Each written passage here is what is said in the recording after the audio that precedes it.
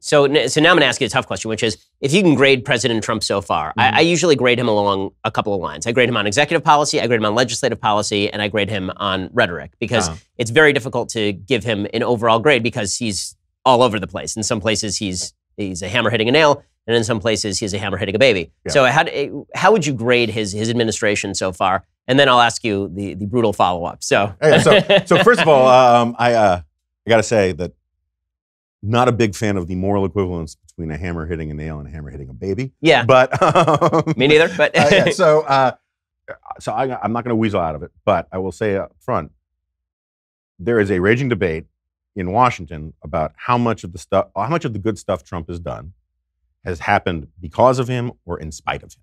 Right. So one of the things that drove me crazy about Steve Bannon and all that stuff was this constant drumbeat about how Mitch McConnell was the enemy of Donald Trump. Mitch McConnell has been the single greatest guarantor of Trump's legacy among conservatives. He's the guy who's gotten all of these federal judges across the finish line. And I think, do I agree with Mitch McConnell on everything? No, but I think he deserves enormous credit for that, not to be sort of demonized. And so a lot of the stuff, like the stuff that goes on with the EPA, the regulatory stuff, the FCC stuff, the FDA stuff, I think is great. I think that basically what Donald Trump has done is basically says, do all the good stuff, and then he just doesn't pay attention. I'll take that any day of the week. Yeah, But there is this idea out there that he's actually managing and governing and paying attention to the details, when in reality, one of the sort of accidental byproducts of the way Trump came into office is that a lot of the regular party types wouldn't take jobs in the administration. And so the administration, thank goodness, went and got a lot of, including a lot of friends of mine, hardcore movement, think tank, true believers who went in there and said, who knows how long this thing's going to last? Let's get some stuff done, right? And so I'm all in favor of that. So going by the normal grading process, which is that whatever happens on a president's watch, that president gets credit for.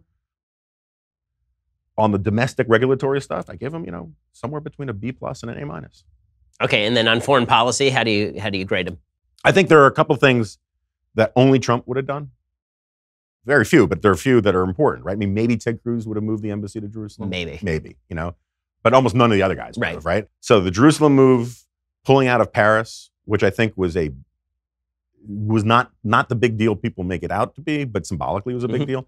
Well, reaching out to the Saudis and trying to actually broker an alliance. I think that's right. Although, again, I think, it may be more of a byproduct of Obama's horrible policy. A lot of Trump's victories are the product of Obama's failures, right? And Obama so messed up the game board that he created these awesome opportunities for Trump to just sort of snap up. So on the foreign policy stuff, again, with the caveat that I don't think all of that much of it is as intentional as some of his biggest fans do. Still, B+, A-.